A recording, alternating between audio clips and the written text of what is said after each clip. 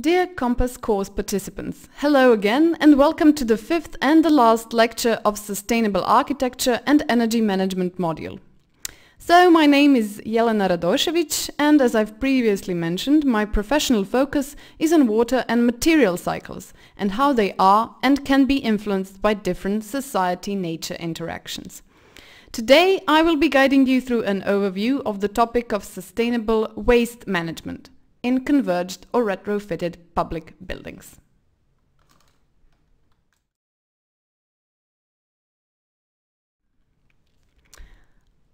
What is waste? According to the Waste Framework Directive, waste is absolutely any substance or object which the holder discards, intends to discard, or is required to discard. It is produced in all of the branches of modern human activity, in all sorts of industries, construction work and agriculture, as well as public services and everyday life activities in households. Waste produced in public buildings is considered to be a part of so-called municipal solid waste.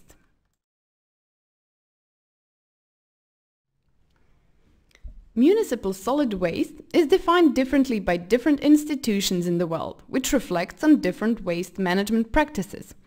For example, of all hereby presented definitions, only the Pan American Health Organization's definition includes hospital waste in municipal solid waste. Hospital waste is partially hazardous. This means that a part of it contains pathogens, toxic and even nuclear substances, and that municipal management practices are taking that into consideration too. Hazardous waste comes in the smallest quantities, but if it is not disposed of properly, separately from the rest of the waste, it will contaminate all of the waste.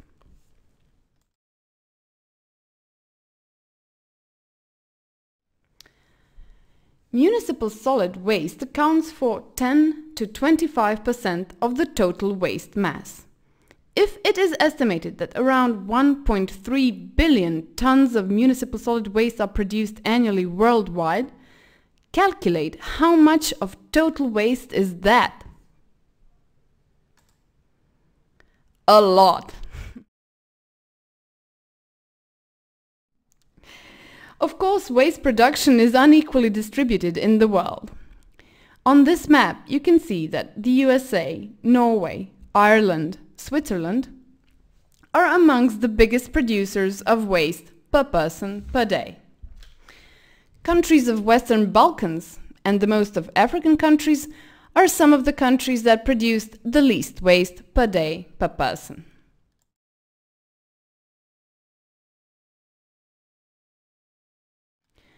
Nevertheless, global waste production is still growing, and the question is, what with all that waste? Where with all that waste? How to avoid being buried under the waste we ourselves produced? And how come we produced so much waste in the first place? Let's take a look at nature. How come there is no waste in the nature, in natural ecosystems? It seems that discards of one natural process are inputs of another. Wait a minute. Maybe this waste can be used for something. To produce something new. Maybe, just maybe, it's not a worthless piece of trash. Maybe it's actually a valuable resource for all kinds of stuff we need, renewable and easily accessible, and it can help us reduce the pressure on limited natural resources. This mind switch triggered the concepts of modern sustainable waste management and circular economy. While traditional waste management is focused only on waste generation, collection and disposal, sustainable waste management is an interdisciplinary concept that sees the bigger picture, the limits of natural resources and opportunities in waste as a resource. The overall objective of sustainable waste management is benefit from as much of waste as possible in a manner that does not endanger human health or harm the environment, and consequent reduction and even elimination of waste as such.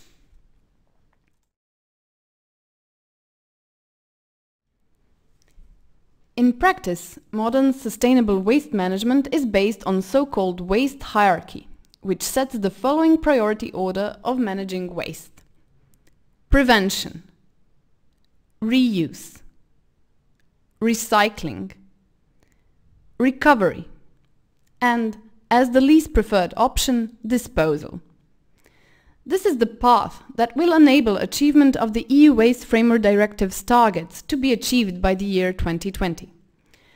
50% of certain waste materials from households and other origins similar to households reused and recycled, and 70% of construction and demolition waste reused, recycled, and recovered. The directive requires that all member states adopt waste management plans and waste prevention programs. Sustainable conversion of public buildings contributes to both targets of the EU Waste Framework Directive, as sustainable waste management is practiced during the retrofit, reconstruction of the building itself, as well as during its intended use. In other words of engineers, sustainable waste management is practiced in two phases of the building retrofit: construction and demolition, so-called C&D phase, and operation and maintenance, O&M phase.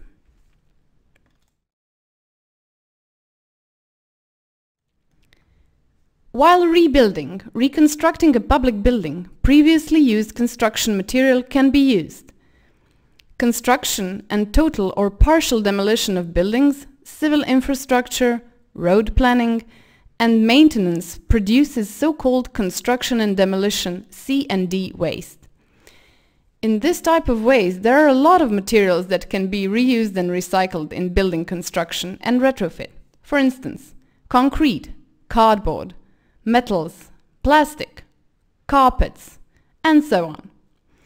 A good idea, time and money saver, is sorting different types of C&D waste into separate containers immediately on site of origin and reusing and recycling them at the same or at a nearby location. Another option is also selling this material.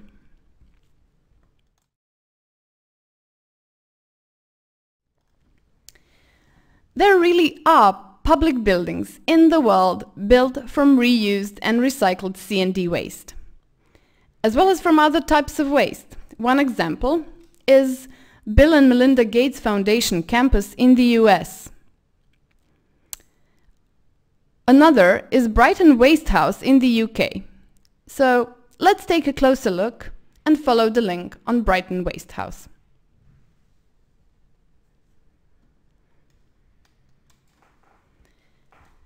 As space influences the behavior of people in it, enables, stimulates or obstructs certain actions, it is important to think about sustainable waste management while designing a retrofitted building inclined to this kind of waste management.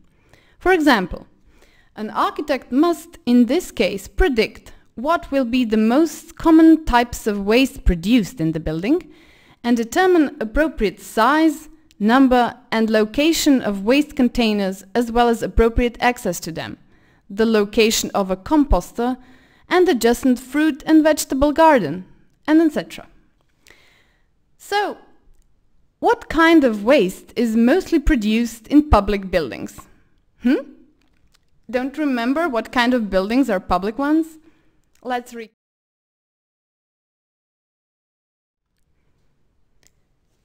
We define public buildings as buildings owned and managed by public authority for public purposes, providing public services to a large number of people. So, of course, the principles of sustainable waste management in public buildings can be applied to commercial buildings as well, and to residential buildings with some adjustments.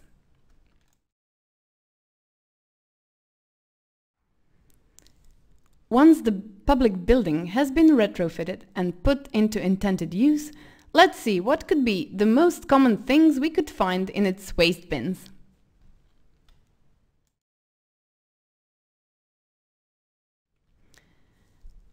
And how to reduce the amount of waste produced. Take a look at the advice. Promotion of these and many other similar devices will contribute to waste generation prevention and reduction. The waste that is produced is exploited as a source of material or energy in processes of recycling and energy recovery. Public buildings usually do not have infrastructure for waste incineration or similar waste-to-energy technology, so the focus here will be on recycling.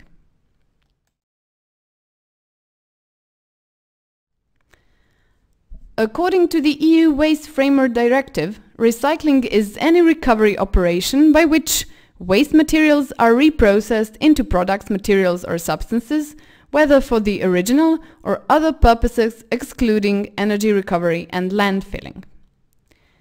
The most used symbol for recycling is, probably you've seen it everywhere, the Möbius loop. 3 twisted chasing arrows in a triangle that represent actually 3 phases of recycling.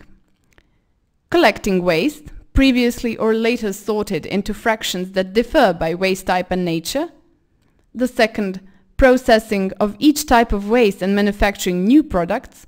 And third, purchasing new products made from recycling materials.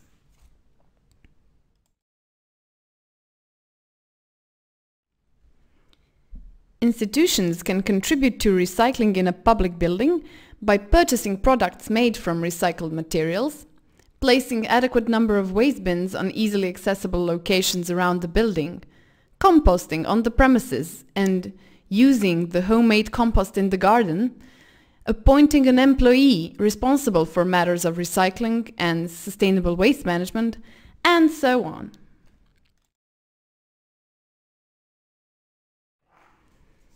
Here is an example of sustainable waste management practice in one institution and some of the results achieved. Drop of paper use in a period of 6 years. You can see that it's nearly double.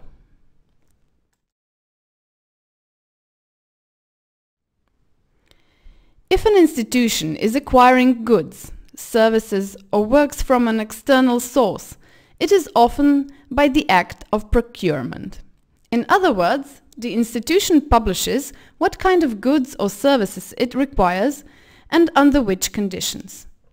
The providers of these goods and services send their offers and the institution chooses one of them according to criteria previously announced.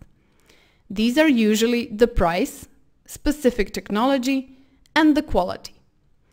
If the institution wants to consider environmental impact of the goods or services, the procurement is considered a green one.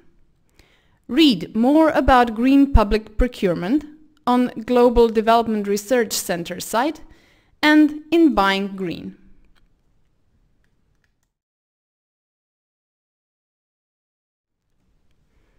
Okay, so now the institution conducts green procurement, has contracts with waste collection and disposal firms, has bins all over the place, a composter too.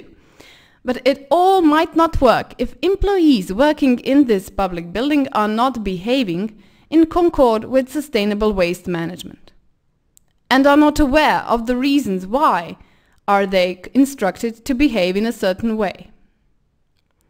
Here is where education and popularization of sustainable waste management comes in. Workshops, seminars, any kind of constructive communication, even this webinar.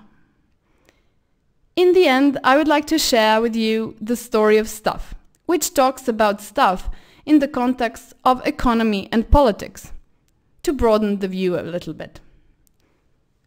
Thank you very much for your attention, and I hope you will incorporate this knowledge in your work as well as in your personal life.